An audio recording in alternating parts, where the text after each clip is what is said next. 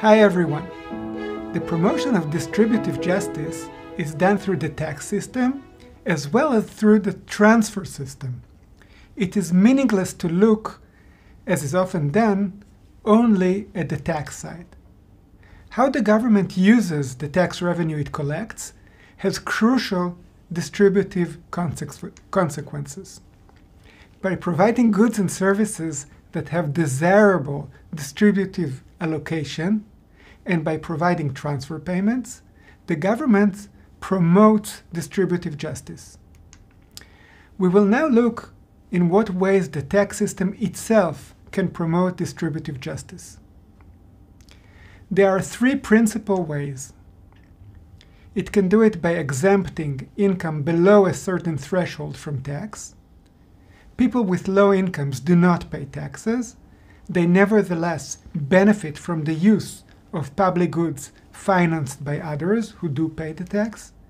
It can do it by charging taxes as a percentage of income. Let's assume that someone who has $100,000 of annual income is considered rich, and someone who has only $10,000 of annual income is considered poor. The tax is calculated as a percentage of income, let's say 10%. This is called proportional tax rate. The rich would pay $10,000 in tax, whereas the poor will pay only $1,000 in tax.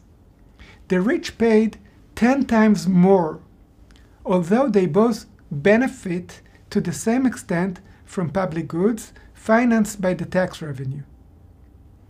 It could also do it by charging taxes at different rates, meaning not only that the rich and the poor pay tax in percentage, but they also pay different tax rates.